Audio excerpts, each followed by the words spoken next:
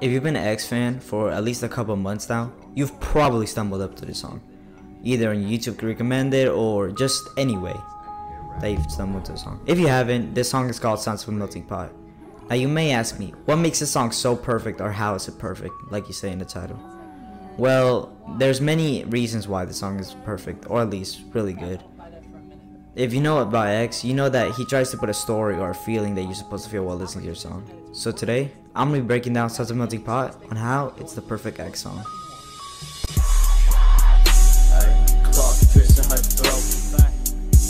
Need a lioness, nose covered in coke. So before I talk about why this song is good and how it's a perfect song according to my words, I think first I gotta talk about information behind it. This song released in June 8, 2014 and was part of the project at the time that X was making, 𝐒𝐮𝐬𝐜𝐫 EP.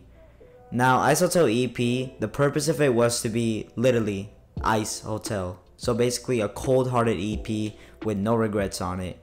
In a way, the EP really refers to himself as the coldest side of X, in a way where he talks about murder and stuff like that, which he does not give a fuck about, basically.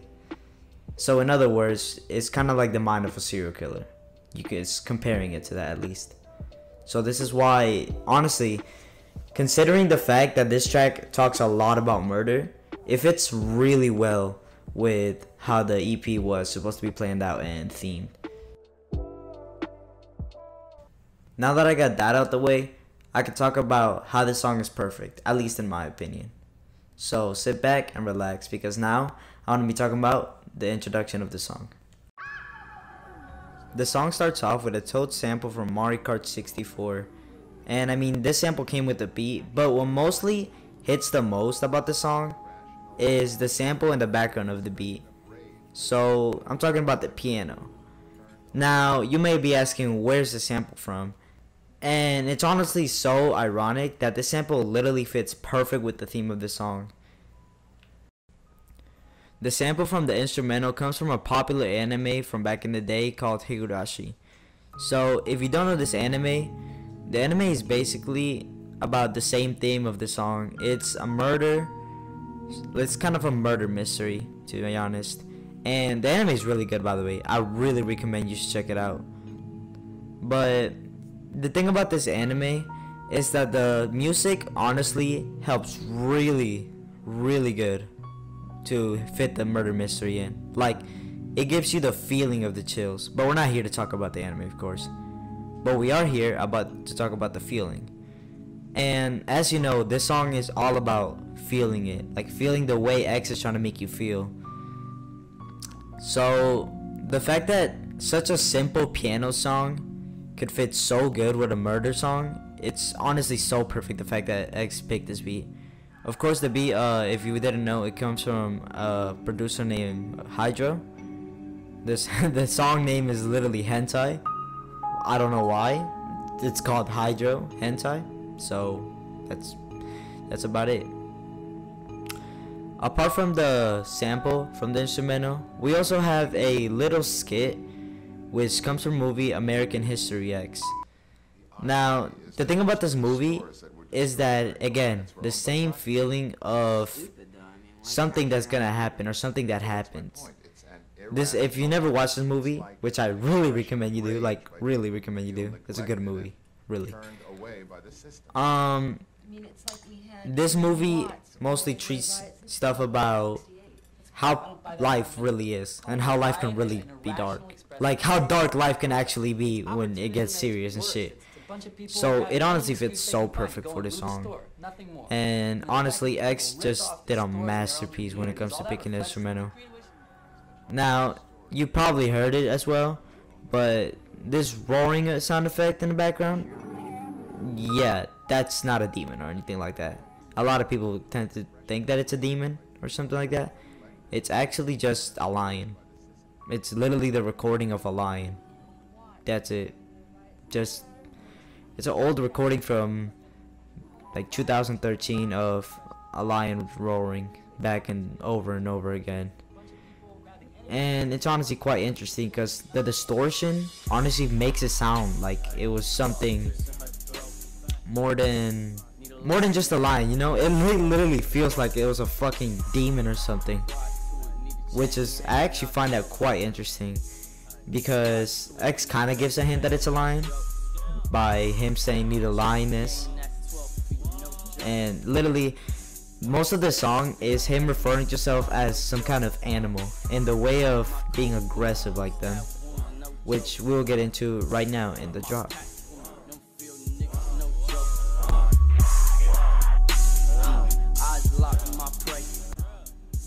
Now that it's time to talk about the drop, I first need to talk about the sample it uses.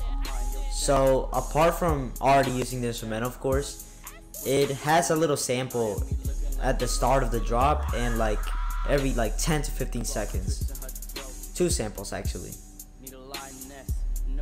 The first sample being this type of exorcism scream, which I actually uploaded back then when I used to upload a lot of X videos. I actually uploaded this sample myself. I forgot how I even got it. I'm not even gonna lie to you.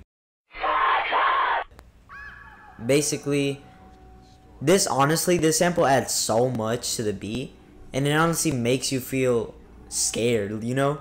Like, it's crazy. Cause like, apart from the fact that this nigga is literally talking about killing someone as a fucking animal, he just adds that shit and it makes it like fucking 10 times creepier, bro.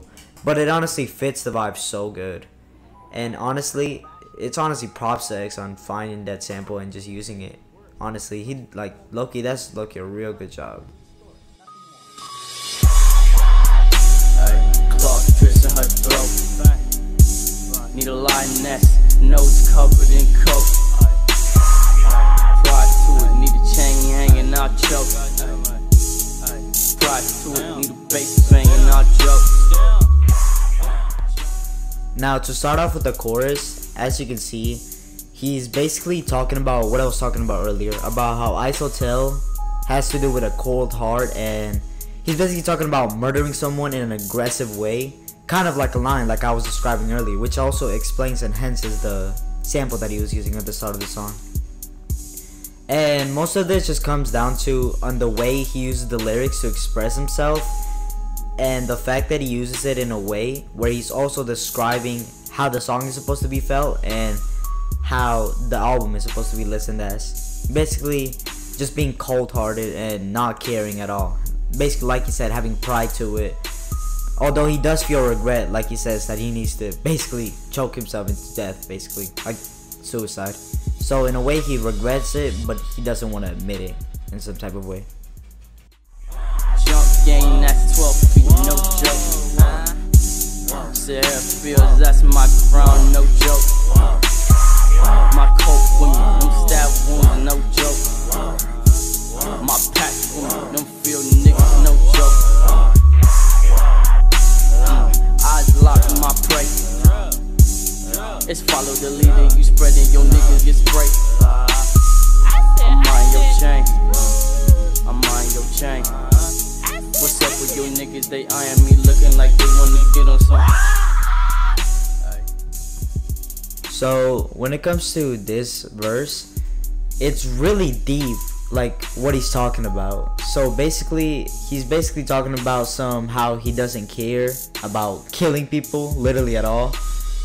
But the thing is, like, he says it in a way where no one says it before. Like, he's just basically kind of admitting it, like if he has done it before, like if he's a killer basically, which is the right vibe that this song is trying to give. And he honestly did a good job, like a great job, bro.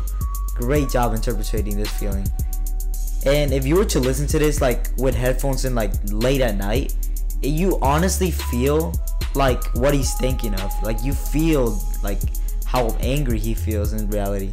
It's like he feels angry, but in reality he's just feeling like he wants to do it, or like he's being forced to do it.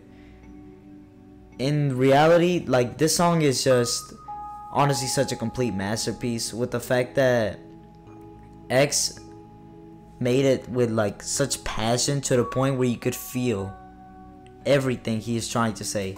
In a way, it's like if you're literally, in a way it's like you're in a VR, like virtual reality type thing, and it's like it just feels so intense, because like it's going all up on you, like literally.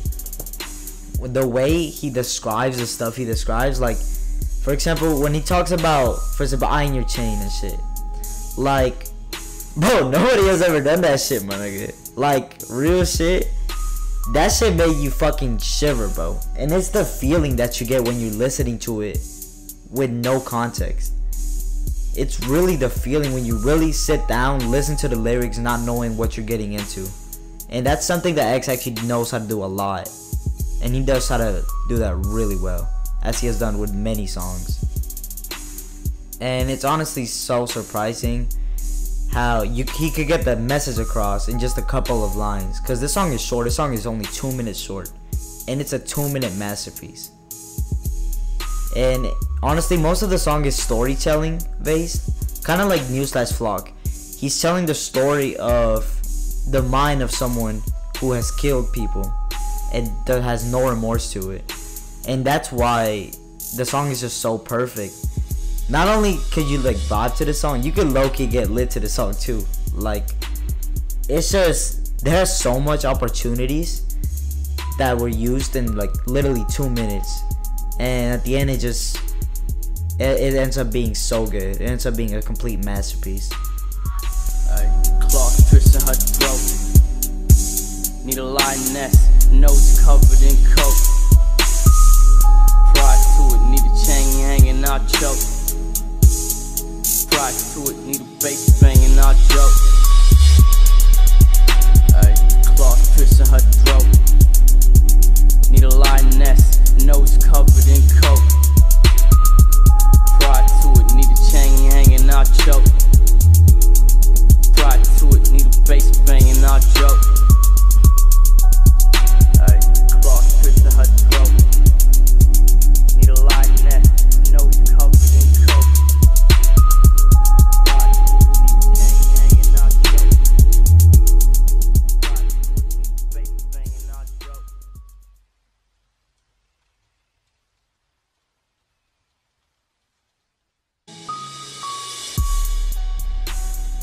At the end of the song, the hook just repeats and it ends off in a slow fade, with actually a little effect that makes it seem like he is being just buried and taken apart from the song, which is a really nice detail. That's really neat. But the thing that honestly, the reason why this song turned out so good is mostly because of the delivery. The delivery he gives on the song is actually so good. And considering not only just the way he says the words, but also the ad-libs he puts in the background. If you heard closely, he literally growls in the fucking background while he was saying the verse. He was fucking growling, bro. Like, he was putting a lot of delivery into it.